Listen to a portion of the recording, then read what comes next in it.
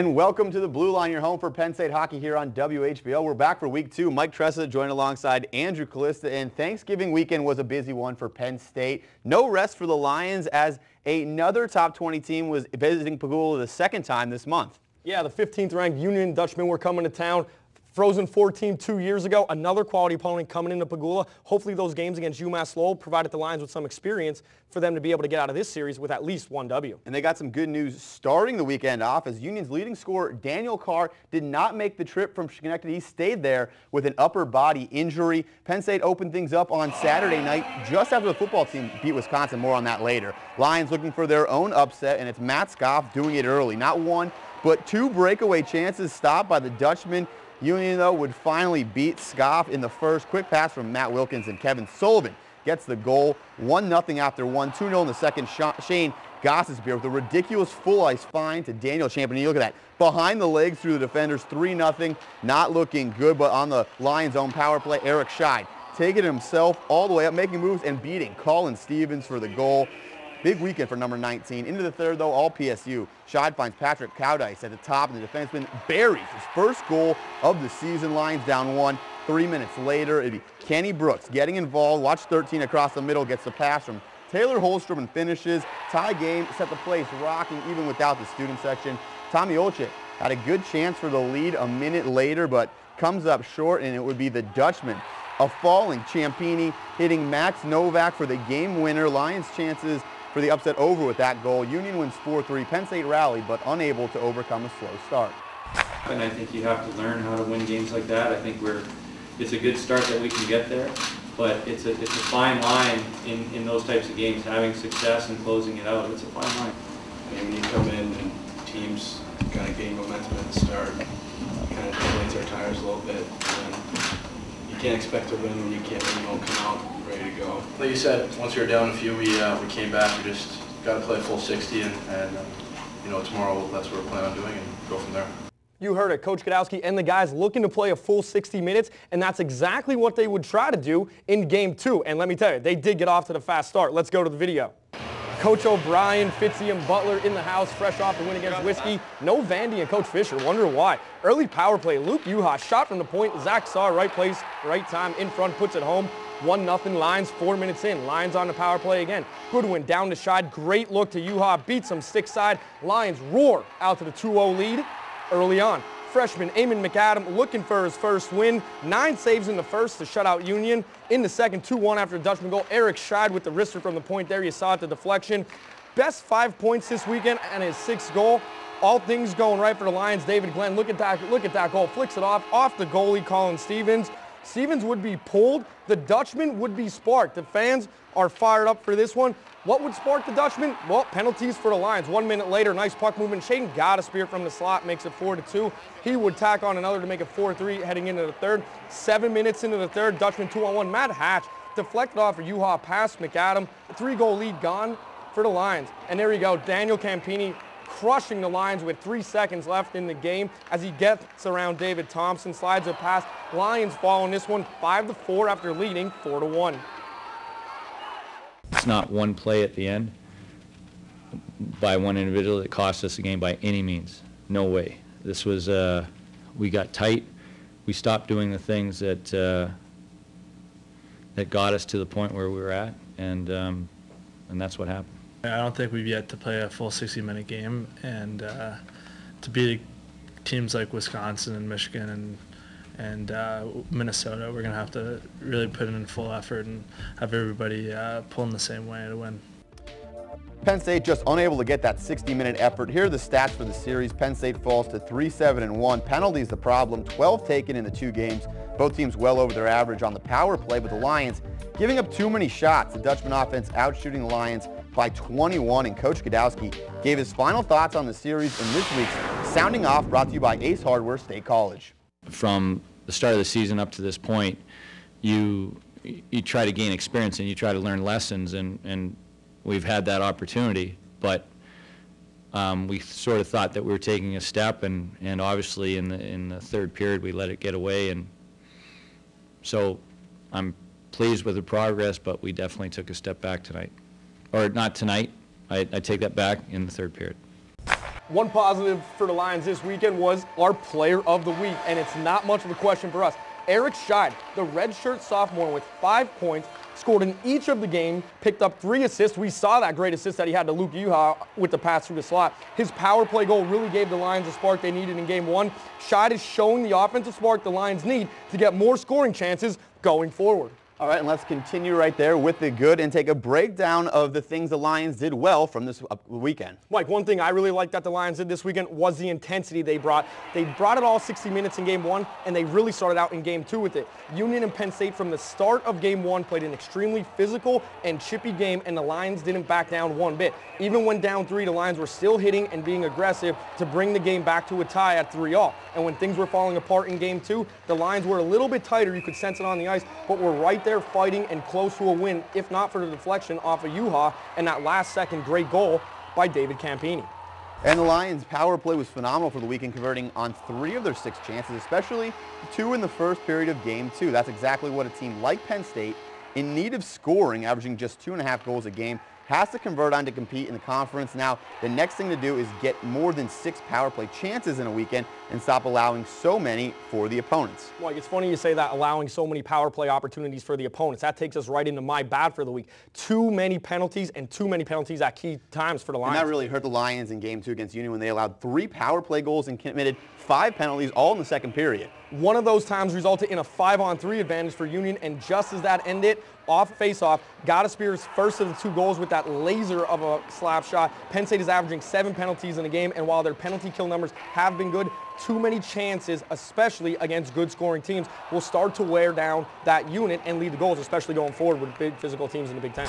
Another thing that will hurt the Lions and lead to goals is turnovers and breakaway chances. Campini had an amazing goal to end the game, but Union had so many other good looks, like this short-handed turnover when it was 2-1 Lions. That could have changed the game earlier, or even the 2 chances early in game 1 of the series against Scoff. Penn State is living too dangerously with some of these plays and has to be better with the puck. And when we come back on the Blue Line, your inside look at Penn State hockey continues as we dive in to take a look at Penn State's next opponent, the Wisconsin Badgers.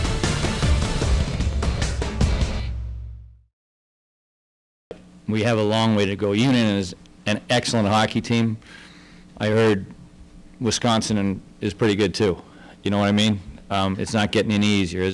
And welcome back to the Blue Line. It keeps getting tougher for Penn State as Big Ten Conference play starts this weekend. Penn State hits the road. They travel to Wisconsin. Yeah, the Badgers are going to come into this one ranked 17th after they fell 5 spots because they lost 2 this week to number 1 Minnesota. That's 2 losses on the road to a number 1 ranked Minnesota team. Very tough place to play, very tough place to win. So we'll see how that fuels the Badgers moving forward against Penn State and what they can do against Penn State. Lions have now lost 4 in a row. Let's take a look at the J. Magai Mitsubishi matchup board to see how the teams stack up. Well, Mike, right from the start, you see both teams enter the series under 500 and look pretty even with goals scored and goals allowed. After a good weekend, though, Penn State converting better on the power play where they went 3 for 6 this past weekend. Wisconsin great on the penalty kill, tops in the Big Ten, and they don't give up many chances like the Lions on the penalty.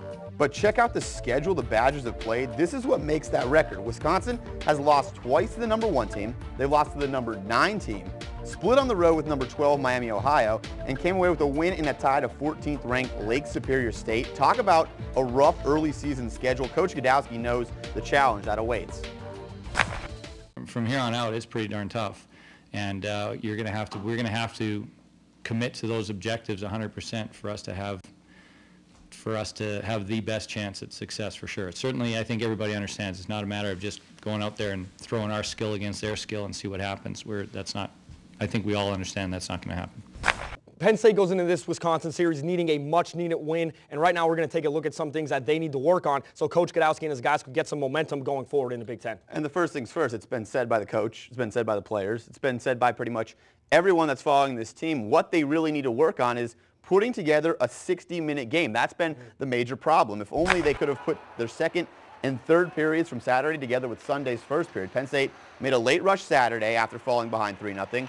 They were unable to come back, and then unable to hold on to a lead after a 4-1. That's a 4-1 lead in the second Sunday. Coach Godowski said his team needs to improve its maturity in order to know what they need to do, especially once Big Ten play begins. Yeah, and Coach Godowski said he specified that they need to grow up in terms of experience, saying that it's a young team, they need to play together and at a higher level heading into Big Ten play. And another thing we touched on earlier is the penalty problem that plagues Penn State. Penn State is averaging 7 penalties per game. That's worst in the conference. Yeah, that's way too many. And even though they are ranked 18th in the country on the penalty kill, when you're spending that much time on the ice, it's just not good. That burned them, as you just saw, Union getting too many chances, especially during the 5-on-3. That's evident as well with the shot differential. Union outshot Penn State 77-56. Much of that with the extra power play chances late in the games. Penn State, especially against a Wisconsin team that doesn't allow penalties, cannot lose the penalty margin as much as they have been in the last 2 series.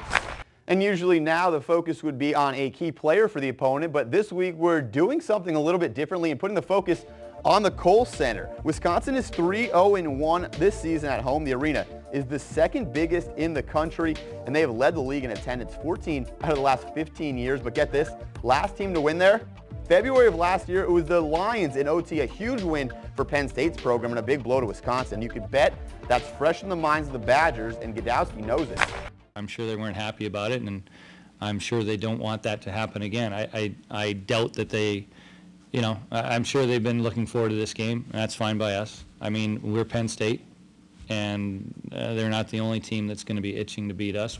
Defense will be key for the Lions this week in Madison, and 2 of those guys are Patrick Cowdice and David Thompson. Our own Elise Murkowski caught up this week with Cowdice in this week's Player Profile. I'm here with redshirt junior defenseman Patrick Cowdice. And Patrick, you had your first goal against Union of the season. Can you kind of tell us about what your success was this weekend and what allowed you to get your goal? Yeah, it started with Friedman down low. He was working, battling down low, passed to Scheid. Scheid made a nice pass, and they both went to net. I kind of put on net. They had a good screen, and kind of worked out. And you and Thompson had a lot of success on the penalty kill. What allows you guys to mesh and really be able to have that success? Yeah, do you know what? He's a great player. I like playing with him. We're just, trying to get in shot lanes, good stick, and try to block some shots, and it's been working out.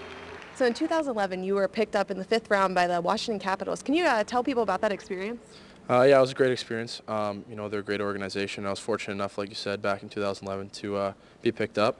Been at camp with them for the past 3 years, and they're an unbelievable organization, and I'm happy to be a part of that. Just, we're here now and trying to play some good hockey at Penn State and then see how it works out. Thanks very much, Pat. Thank you. Back to you guys. Thanks, Elise. And when we come back, we'll take a look at the season through the eyes of Penn State historian Lou Prado and what he sees hockey becoming at Penn State. The Blue Line will be right back. We're a very, very young program with very young experiences. So that often comes, it's not like you can just bring guys together and hey, you're done. You get maturity by playing in wars. Welcome back to the Blue Line, your inside look at Penn State hockey. Joining me, a good friend of mine, author of We Are Penn State, the story of the 2012 Penn State football team. But we're not talking football today. Mr. Lou Prado. Lou, thanks for being here. Andrew, thanks for having me. So a lot of people know you of your historical perspective with Penn State athletics, but specifically football. Not a lot of people know, including me, just recently found out that you started as a hockey reporter out in Pittsburgh. Well, I didn't actually start. I was an old news guy, well, a young news guy like you. And in 1966, I went to work for the TV station in Pittsburgh, Channel 11. It's still there, the NBC affiliate. Prior to that, I knew a little bit about hockey because the Pittsburgh Hornets were the American Hockey League team. When they had the original draft in Montreal, the Pittsburgh Penguins organization, just been formed, they decided to fly the media up on a charter plane to Montreal to cover the draft. And right after that, the Hockey News called me up. And I was aware of the Hockey News, but the Bible of professional hockey.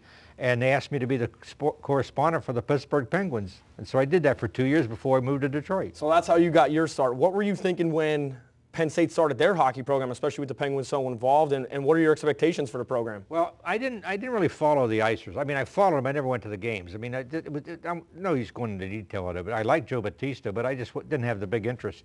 But once they talked about big-time collegiate hockey, I got really interested in, of course, the Pegula Arena, and I really love it now. I mean, I can't believe that it's as great as it is.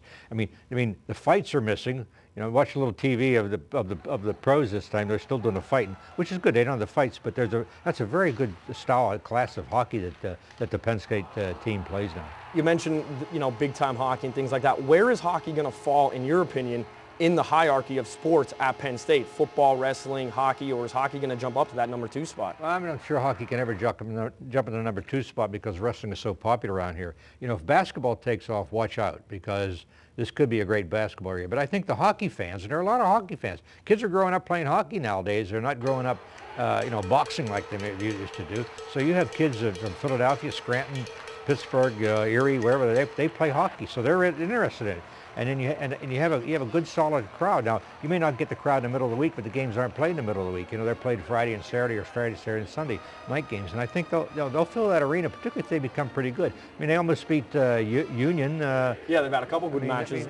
You know, they got to get the penalties straightened out. I mean, whether the penalties are called correctly or not, they still have to deal with it because you can't let the officials dictate a game. But I think fans are going to get in. I think the average fan who doesn't know much about hockey, they'll get pent up on it. And I mean, if this team becomes successful, watch out. You just never know. Lou, that's all the time we got for today. Thank you so much for being here. It goes quick when you're having fun, right? It always goes fun being with you, Andrew. Mike, why don't you give us an update on Coach Brandwine's women's team this week?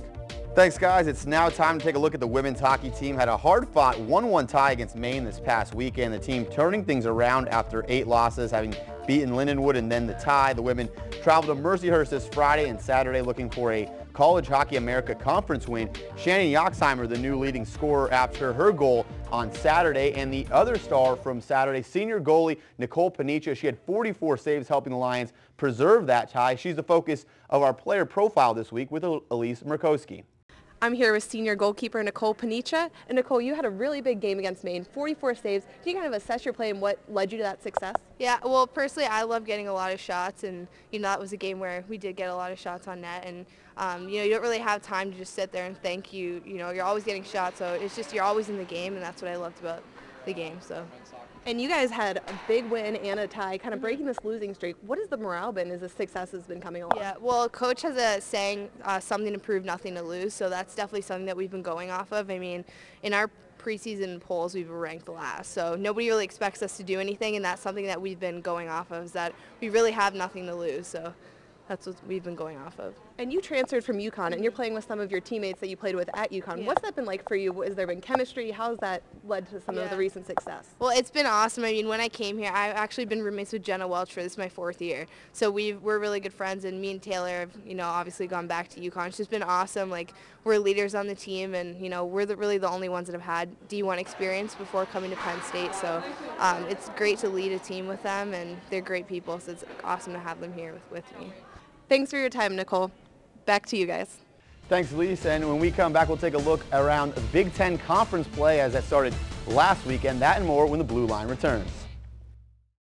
Division I hockey is you have a lot of very mentally tough individuals and very mentally tough teams, and then you get in the Big Ten and you've got some incredibly mentally tough teams that are incredibly talented too. And we have to grow up because we have to understand that the type of game that we have to play to have success is not an easy game to play. Welcome back to the Blue Line. You heard Coach Guy Godowski talking about the toughness of playing in the Big Ten. Penn State will be playing their first conference game of the year this season, their first conference game ever, actually, as the conference just opened up. And that's a good point about the mental toughness really needed to succeed. Yeah, Coach really understands it, and he nails it. I mean, with the Big Ten having 2 of the top 3 teams in the country this season, plus, like we said earlier, I mean, they got some really, really tough places to play, like they're going to experience this week in the Kohl Center. A lot of reasons to be positive around Penn State hockey, but let's be honest, it's going to be a challenge this season in the Big Ten. As the Big Ten, as a conference as a whole, the first games took place this weekend, and they were dominated by the 2 teams that were mentioned at the top of that conference, Minnesota and Michigan.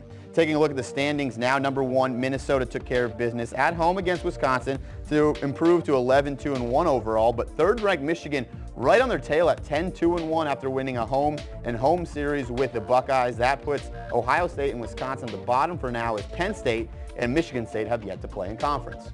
That changes this week as both teams are in conference battles. Michigan State with a tough opening test, hosting the top-ranked Minnesota Golden Gophers. Michigan State trying to ride the momentum of 2 wins over Princeton. Penn State, of course, traveling to the Kohl Center to face the Badgers. And rounding out conference play this week, the Wolverines hosting Ferris State in a Wednesday night game. Now time to shift gears back to the Lions, and we'll take a look at 2 of the big moments from the series against Union, and first starting with our Aaron's Amazing Save of the Week. Yeah, this week honors go to Matt Scoff. David Thompson's pass is deflected. He blocks Jeff Taylor's shot, but look at the rebound effort as Scoff blocks Matt Hatch with the pad save and then the body. We'll slow things down. Look at the extension, then falling on the puck. Scoff made some great saves in the loss, stopping 30 shots. That's a lot of saves. And now time for the Cove Crunch of the Week. This one going to Zach Saar. Matt Hatch didn't have a chance. Boom! As soon as he gets the puck, boards to the face. Don't mess with the big 6'4" freshman. Take another look as we slow things down. This one, a hit you hear. Just, ooh. What a hit. Yeah, and that's good for the Cove Crunch of the Week honors. It's painful just watching it here. Pegula's empty this week in the varsity sports, but the Pegula Spotlight continues here on the Blue Line. And this week, we take a look at one of the areas that's open to the public all year long. It's not just a hockey facility, it's multi, figure skating, public session, broom ball. A lot of people we want using this facility in a lot of different ways. It is not only the main sheet at Pegula, but the new arena features a community rink the exact same size. The second rink can act as a standalone facility, and while it serves the Penn State hockey teams, it is going to be a busy place for all kinds of community ice time. So this rink is basically for everyday use, 6 a.m. to 2 a.m. every single day. We want to do hockey tournaments. Obviously we had an ice show in the early part of November, so we want to expand on what we're doing. The rink has a capacity to fit up to 350 people, plus provides unique aerial viewpoints for extra spectators. And right now, Chris Whitmore is working to pack the rink for any community needs. We do have some ice to sell. We haven't gotten to be fully, full schedule as of yet, but again, we plan on doing a lot of events here. I was getting ready to go out there and play a little broom ball skate around, but I didn't want to embarrass myself. Well, I could skate. I'm like Luis Mendoza, though. I just can't stop, so I'd be crashing all over the boards. A little Mighty Ducks reference in there. Some actual notes to get to into this weekend series of the Badgers. Penn State getting some players back. Max Gardner played last game after missing a few. He's back to 100%. And Mike Williamson, the defenseman, the freshman, Coach Godowski said he'll be back in the rotation after missing the last 2 games. Keys for me this weekend, penalties, penalties, penalties. Wisconsin, 20% on the power play, and they also are second in the Big Ten in penalty minutes per game, Mike. So Friday at 8 and Saturday at 9, Coach Godowski said this week's been business-like for his team, and we'll see the results coming up at Wisconsin. We'll see you guys next week. That does it for the Blue Line this week. For Mike Tressa, Andrew Kalista, have a great week.